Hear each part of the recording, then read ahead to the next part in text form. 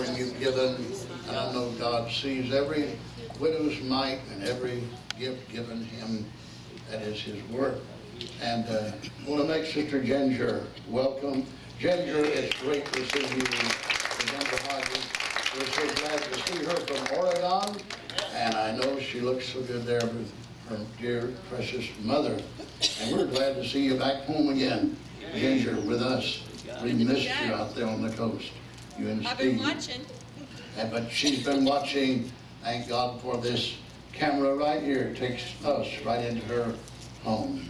And she watches us. This ministry God has given. And then if I left any other visitor out, where's Roy Sutton? Is that over here? We said Woods. Where did we get Woods from? I thought you, brethren, said Woods. It's not Woods, Sutton. Let's get the name right. Brother Royce Sutton, we're so glad to have you with us, and I made you welcome. I see our brother back here. God bless you, my brother. Back of Brother Joe over there, and Brother Michael, that is, over there. We're glad to see you.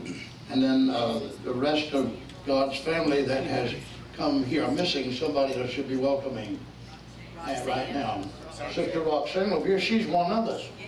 My goodness, Roxanne, you've been away too long now. Away too long now. All right, now, I got you, didn't I? Praise our God. We love you, Sister Roxanne.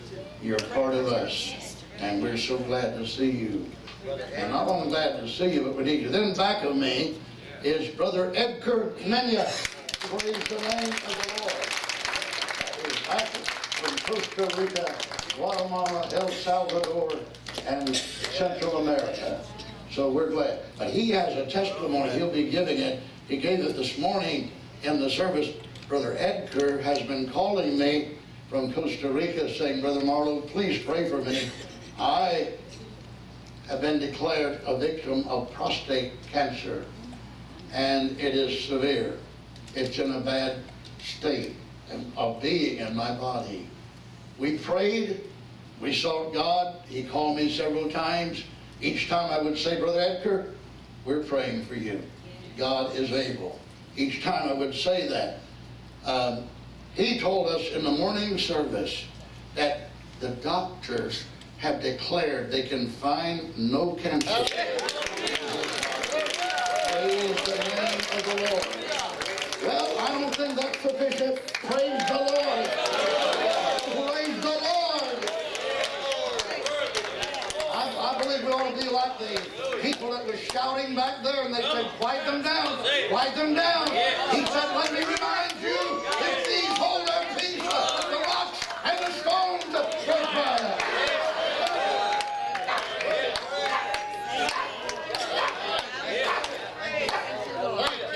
God's going to surprise some of the church someday and let that wall cry out, praise the Lord. Yeah. Amen. Amen. Because let me tell you something. It's no effort for me. Oxygen fills my lungs rapidly. Have good lungs. Praise God. Praise God for it. I use them to glorify God. I use them to praise His name. Wherever I am. Wherever I am. I'll praise His name. Praise the Lord. Now we're having revival this week. I was out this morning meeting with pastors. Thursday night, Brother Dexter McDonald is bringing his church community fellowship on 27th Avenue. And he's going to bring his praise team, his church, down here. And he's going to be with us. I was out seeing across the river pastors, letting them know. I want you to get excited about it. Yeah. There's some flyers back here. We did have 500. There are less now. We'll print more. We'll be distributing those flyers across the city. You can get them as you leave. They'll give you as many as you want. I don't want any waste cans. I don't want any out there in the street. I don't want any back in the back of these chairs or these pews. If you take them, pass them out. Be like Brother Marlow was this morning. I was putting them on windshields all over the city. And I was in church here besides that. And I was at the hospital after that, seeing Sister May Ramsey that is sick and ill. But let me tell you something. God will promote you. He'll impel you, compel you, and empower you. Yes. All you need to do is say, here I am, Lord. Yes. Amen. That's all. Amen. Praise the name of the Lord. Fort Benning, Georgia, that sergeant said, all that are going to take the oath in the United States Army step forward. And I knew if I stepped backward, I would be in a problem area. So I just stepped forward and said my vows to this country, and I was a soldier after they made me such. God wants soldiers in his army right now. Amen. Amen. None of us are too tired. None of us are too weary. None of us are too sad. None of us are too lonely. We all have a right and a reason to give ourselves to God. You know that right and reason? It's called Calvary. It's called the cross. It's called a man on the cross. His name was Jesus. I'm going to say his name right now. I'm going to say the name of Jesus. I'm going to tell you his name delivers you from trouble. His name delivers you from evil. His name delivers you from sickness. His name delivers you from loneliness. His name delivers you from fear. Praise the name of the Lord. Glory. Hallelujah. Have the word you held up? Go with me to the 15th chapter of Luke. We're going to deal with a man named Prodigal Son. And we're going to deal with another man called Son. And they were both in the same house, had the same father, but reacted differently to that father. They both were not the same character. One was rather low, and one was rather high. And God had to deal with the high one and bring him down and bring the low one up. Because, you know, God works on us that he might work in us, that he might work through us. Yes. I'm going to label this, I suppose, the man that had Teflon on him and could not get past. Because there's a different thing about being in the world. You know, Teflon's in the, my wife has got a pan, frying pan in there, and you can just put eggs and they'll just slide across. Got a cast iron skillet that I can never fry bacon in. I've tried it. I've tried lowering the flame. I've tried putting the skillet halfway on, but my bacon gets stuck every time in that cast iron skillet. So I like the Teflon better. And then there's another stuff you can spray. It makes it even slicker. There are people that are in the world, but they've got enough of God's mercy called Teflon that they'll be back. They're only gone for a little while. There's some people that go into the world, sad to say, and never find their way back. That's right. Amen. They just never find their way back. Amen. But there's some that go, and there's enough of God's mercy Oh, hallelujah. coating them Hallelujah. in their heart, Praise God. in their spirit, Oh, yes. till they'll hear him if they're in the barroom, if they went that low. They'll hear him past the blues in a dive or a honky-tonk. Yeah.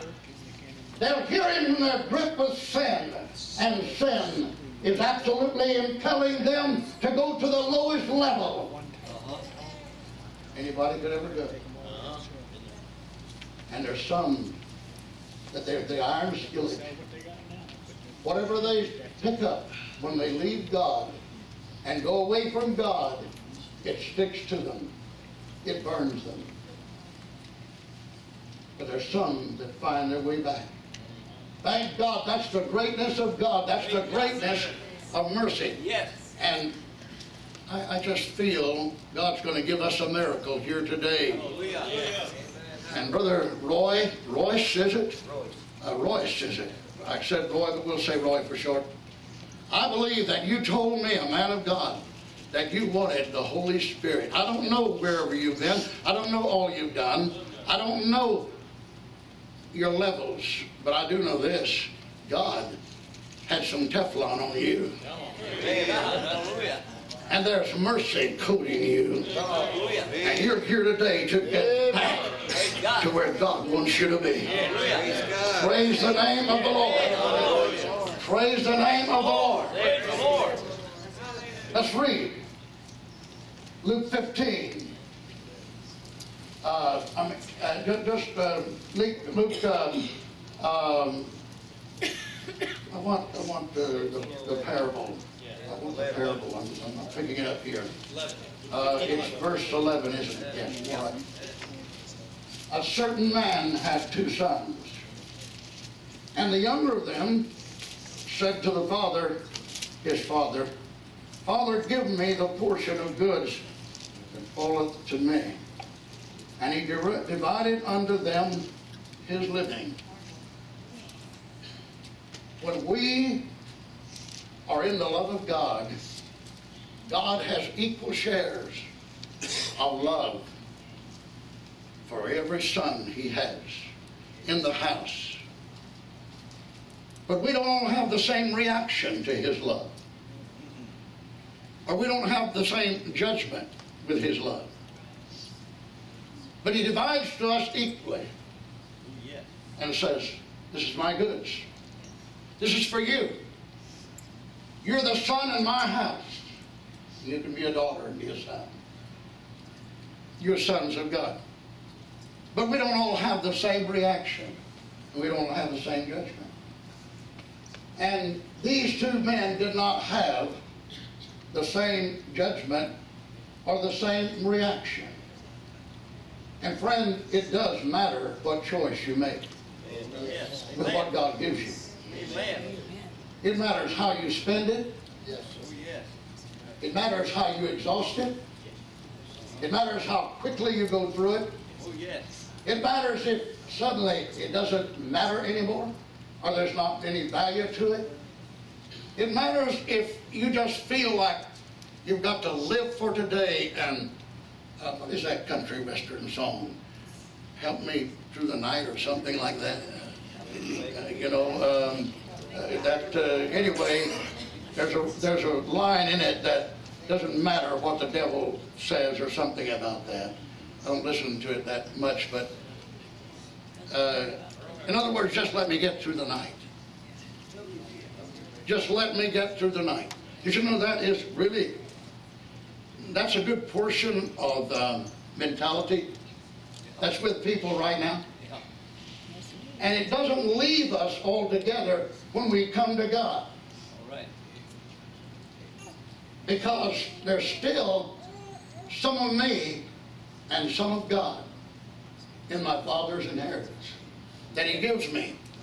And I have a decision that I'm going to make, and God makes his decision. And here we go, down the road of life. And in the scriptures, these 2 boys, they had their father's inheritance. I know I'm using this totally different than traditionally we use it, and the understanding we have of it. And he divided unto them his living. You know, it's a wonderful thing to know that I don't have somebody else's living today. I have God's living.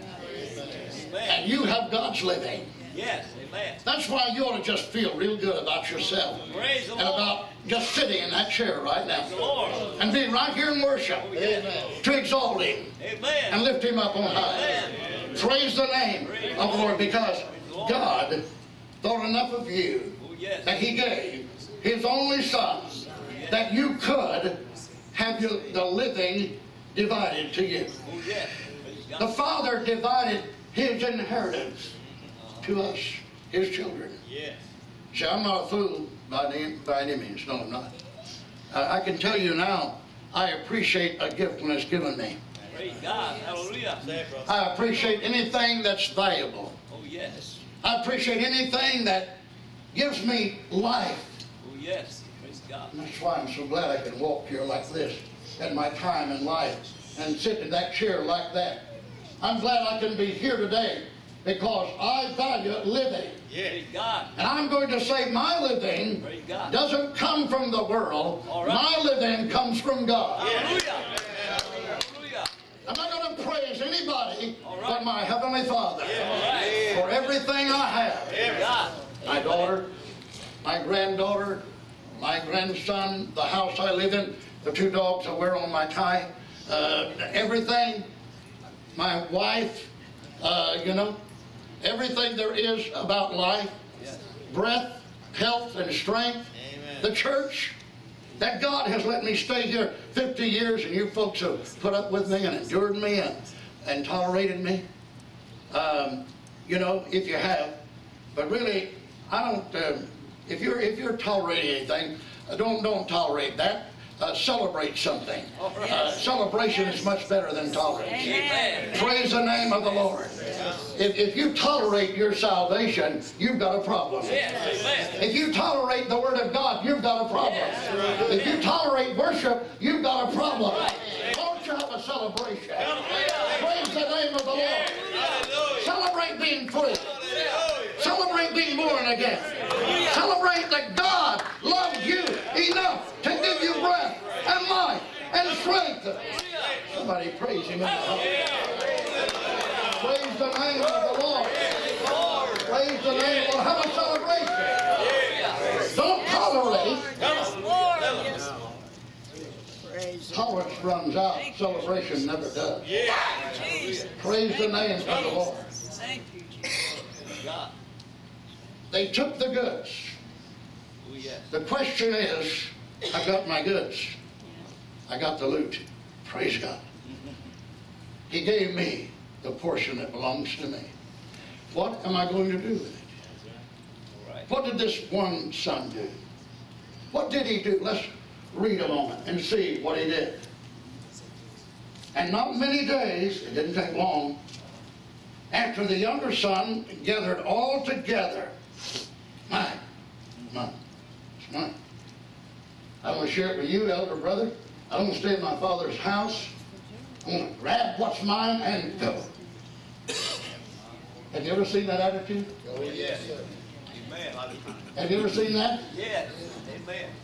Hey, it's mine, and what's mine is mine, what's yours is mine, and it's all mine, and I'm getting out of here. Yes. And this younger son said, I want all that the Father has given me. But he did something very, very foolish with it. And I'm illustrating this because I want you to know that every one of you, and I'm not preaching to the First Baptist downtown, I'm preaching to Gospel Tabernacle. All right. Somebody said he was preaching to me. Well, I'm preaching to me also. I want us to realize that we have something precious called the Father's goods. The Father's inheritance. You didn't earn it because by grace are you saved. Through faith. And that a gift of God.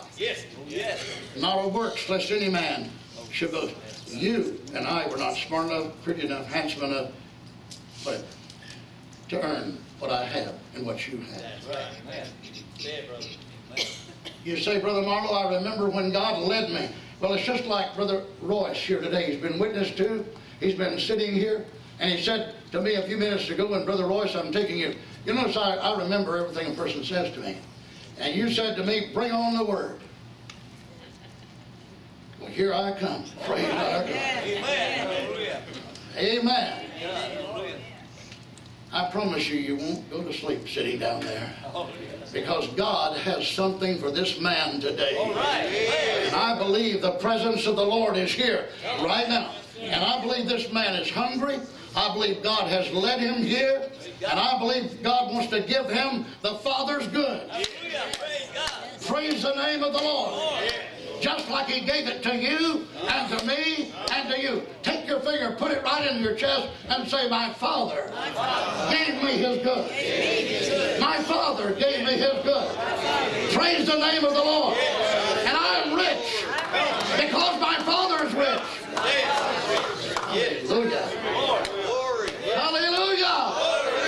Glory to God. I feel the Holy Ghost. All right, feel the Holy Ghost up here, isn't it? Praise the name of the Lord. If I feel the Holy Ghost and you get the feeling of the Holy Ghost, you know what we're going to have? We're going to have a revival. Praise the name of the Lord. matters what you do with what God has given you. Oh, yes. It matters what I do with it. So quickly, and not too quickly, and not many days after the younger son gathered all together, he was impatient, wasn't he? Yeah. And took his journey into a far country. Read a lot about his character. His profile stands out. Yep. And there wasted, this is a terrible moment. And there wasted the substance that his father gave him. What is that saying that they have on television? A mind is a terrible thing to waste. Yeah. Every time they say that, I sit there and shiver and think of my mind, am I wasting it? Yeah. That guy seems so, he's fitted for the part. A mind is a terrible thing to waste. Yes, amen. And I sit there thinking, have I wasted my life? Because your life is like the mileage on the highway. It runs out. It runs to an end. And if you waste it, and if you waste this, and the same way with a church. Yes. A church can be a great church. Oh, yes. But it can start wasting its living. Yes. And wasting its substance. And wasting all that we have. Yep. And suddenly that church that could be a lion roaring and could be a powerful threshing instrument. Yes. A harvester in the field. Amen. To reach the lost and the dying. I think of how many drug people there are. Some of them right over in this corner while I'm speaking. There'll be a drug transaction or more than one right over on this corner of 8th Avenue. Right around us here. How many homicides has Bradenton had this year? And Palmetto? A record number. And some of them unsolved and will be. We live in a world where people are, they even use that term, he was wasted. I wasted him. Criminals say that. I wasted him. A man that killed a man, so I wasted him. Well, did you know that's what people do? They waste. How big is the garbage heap on Lena Road out there? How long will Bradenton be able to keep dumping garbage? There are some cities in America right now that have no place to put their garbage. Because America is a waste nation. Yes. America is known all over the world as fold it up, tear it up, throw it out, get something new, waste it. Yes. And America also is wasting lives. Yes. Did you know the church can be wasting lives? Yes. Did you know we can be an institution where waste is rather than living is? Yes. Praise the name of the Lord. Now, I'm going to get down here and say what I really feel, because I believe God is getting ready to do something he's never done. I believe the church is taking a step from yesterday to today. Yes. Hallelujah. And you know it isn't easy? It's like pulling teeth. Did you know the church reminds me of somebody in a dentist chair right now? And the dentist, my God, I know how I am. I almost have heart attacks when I sit in the dentist chair. I really do. That guy comes at me and he can smile at me and say it's not going to hurt too bad. It's not. He can tell me all that. And I look up at him and say, Dr. King, you're going to hurt me. I know you're going to hurt me. No, Pastor Marlow, I'm not. It won't be that bad. I've never been there when it wasn't bad.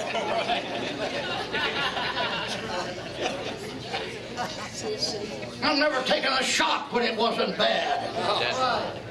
Don't tell me it's not going to be bad when, ouch, it hurts. And I felt it pull. Don't tell me that. Let me tell you something right now. The church reminds me of a group of people sitting in a dental chair. And it has to be done. The rotten teeth have to be pulled. Yes.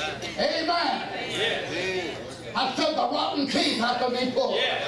The rubbish that's been put around us the last 50 years has to be cleaned out. Praise the name of the Lord. Amen. Whether we like it or not, the church must get a breath of fresh air and a direction and the Holy Spirit come and help us. I didn't hear every amen, but bless God, I'm going to preach it whether I hear it or not. Praise the name of the Lord. Amen. It's a painful thing right now, the transition of the church to the kingdom, but it must happen. It must come to pass. No going back. The cross before me and the world behind me, and I'm going to go there. Praise the name of the Lord.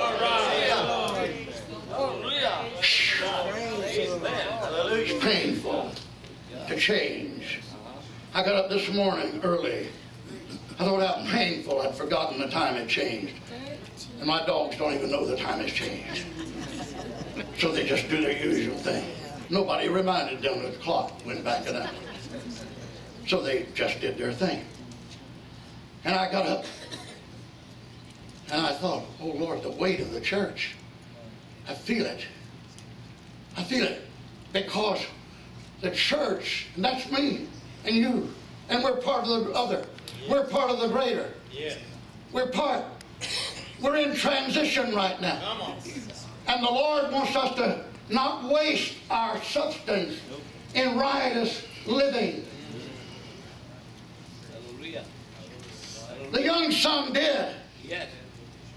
God gave him something. His father gave him something. Remember, he gave the Gentile just as much as he gave the Jew. And he gave the Jew just as much as he gave the Gentile. And that's why the middle wall of partition is broken down. And the veil is torn in twain. Praise the name of the Lord, because Jesus is Jesus to the Jew first and to the Greek. But thank God, he's still Jesus. And there's no veil between any man. Your color doesn't give a veil. Your skin doesn't give a veil. Your education doesn't give a veil.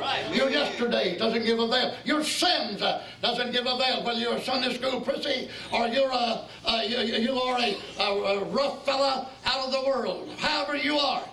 Whether you're just one of these moralists that feel like, I have never been bad in my life. My little pinky may have been, but not me. Come on, brother. Or whether you're somebody that knows you're a low-down rascal from the other side of the tracks. It doesn't matter. Praise the name of the Lord. The same salvation that lifts one lifts the other. The same salvation that heals the one heals the other. Amen. Amen. The same cross. For the same rascal. Or the same good person. It doesn't matter. Amen. The Father gave them both his living. Amen. He didn't respect Brother Marlow above Brother Joe. He didn't respect me above Glenn. He gave you his living. What have you done with it? Hallelujah. What are you doing with it? Come on, brother. Amen. The young son couldn't wait to go and spend it all in riotous living. Riotous living means uncontrolled, undisciplined, without any direction or purpose. Is the next? Is the next? Is the next? Look in there, let's try the next. Look in there, let's try the next. That's riotous living. But you know, here's where God stands out quickly and not too quickly. And when he had spent all, there arose a mighty famine in that land, and he began to be in want. And let me say this and say it just as good as I can, and I won't say it as good as the next one could or would, but you're going to spend out after a while. Oh, yes. And I'm going to spend out after a while. Because it doesn't matter, my substance given me by God is unlimited as long as I stay within the limits. Oh, yes. Amen. Let me say that again. Yes, amen. I don't know if you got that or I not. did. Amen. Amen. But my substance that God gave me is without limit. No limit on it until I go past the limit. All right. And this younger son went past the limit and he spent on. And he wrote the check and it bounced. He reached in the bank account and it was not there. It was empty. Worst feeling I've ever had in my life is when I one day went to get gas. I had nothing to get gas with. It's a sad feeling. The other day when I caught Air Tran, I was in such a hurry going up to Terre Haute, Indiana Friday. I was going up there Friday, coming back Saturday. And here's what I did. I rushed to the Tampa airport, drove my own car, got in there, parked it, got in that little thing, and shook to pieces. And I got up and rushed across to Delta Airlines because I thought my ticket was on Delta. I got a mind fix, and it's on Delta. Isn't it something how your mind gets fixed? Yeah. You can't see, hear, or think thunder, and your mind is fixed. And I rushed over there, kept sliding my credit card in the swiper to get my itinerary. Kept coming out, no information on file. My spirit began to get rattled. I got impatient, you know, and I thought, they know I'm flying this airplane. But the truth was I wasn't flying Delta Airlines, and they were not about to put me on Delta because I wasn't anywhere in their system. It was Air Tran. And Air Tran knows better, and Delta knows better. So here I hurry across but in the meantime I reached up and put my billfold up on the counter. And I grabbed my card and hurried over to Delta. And I got over to Delta, and I swiped the card, and I reached back to put the card back in the billfold, and guess what? There was no billfold. And the plane was getting ready to go. And there were some other incidents too, but I won't go into those. But here I was, and I said, oh my God, oh Lord, have mercy on me. Isn't it, Sonny? When we waste everything we've got, when we spend all we have, then we want God to have mercy on us. When we suddenly can't find the billfold, we want God to come. Hurry, God. You're the fireman, you're the plumber, you're the janitor, you're the electrician. Fix it all for me. Fix it. Fix it. It's funny how that thing that gives you back problems gives you such confidence. Sometimes you feel more confidence in that than you might in God. Yeah. It might be good for God to get it away from you and remind you that He's greater than that is. Praise the name of the Lord. I don't know if you got that. Let me slide that past you again. I swiped my credit card in, didn't get all the information back. I said sometimes we don't know we are, but we're depending on the natural more than we are God's grace and the spiritual. All right. Amen. Amen. Amen.